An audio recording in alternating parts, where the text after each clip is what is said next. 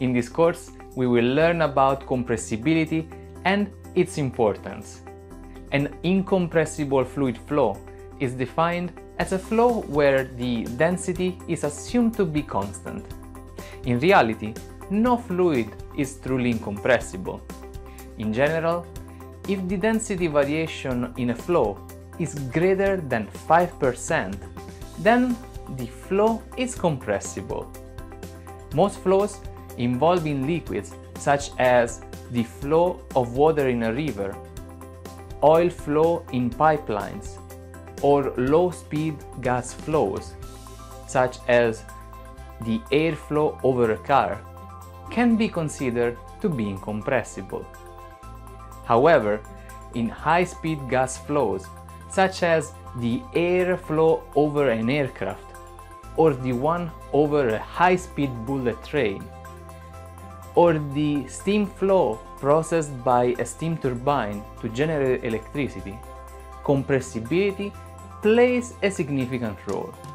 Ignoring compressibility while analyzing such flows can lead to unphysical predictions of the flow field and of the forces that the fluid exerts on the moving bodies. So, what is compressibility?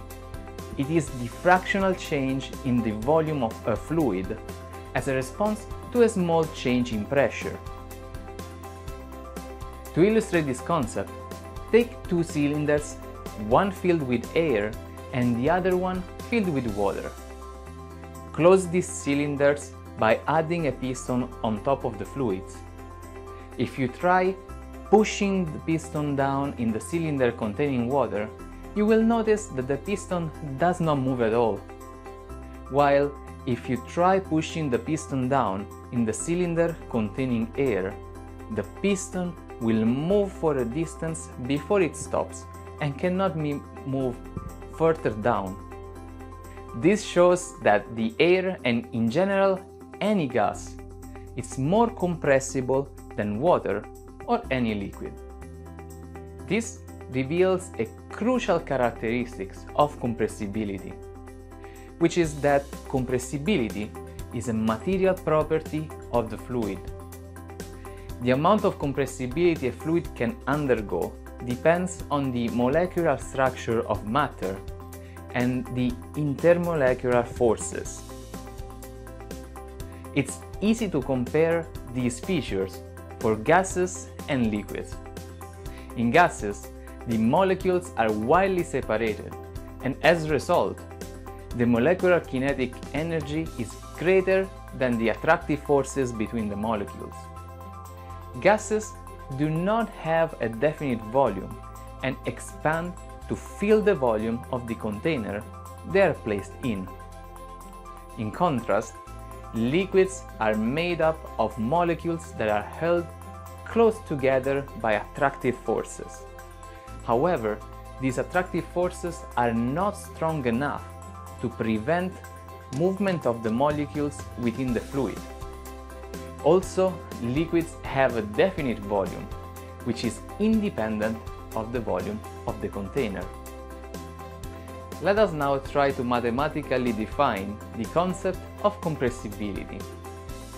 If we consider that the increase in pressure by pushing the piston down is dP, and the reduction in the volume of air due to this pressure is dV, we can define a property called the bulk modulus, as shown in this equation.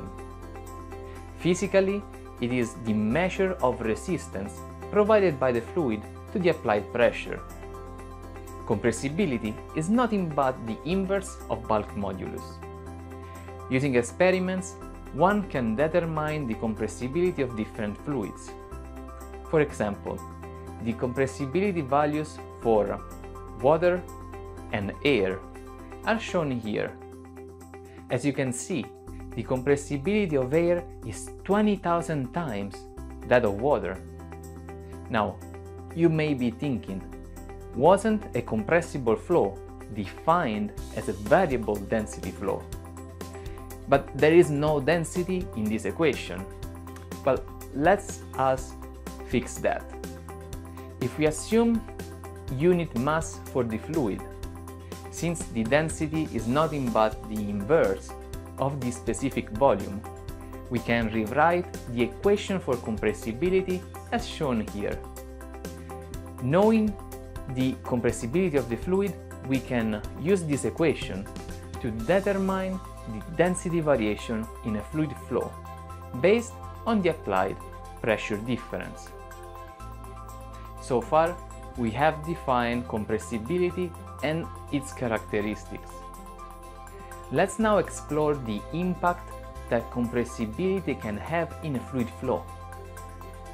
Consider the flow of air over an airfoil at speed of approximately 200 meters per second. Using CFD simulations, we can easily compute the flow field around the airfoil.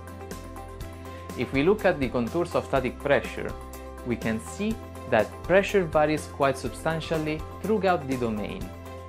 We can also notice the formation of a shock wave on the top surface of the airfoil, through which pressure dramatically increases.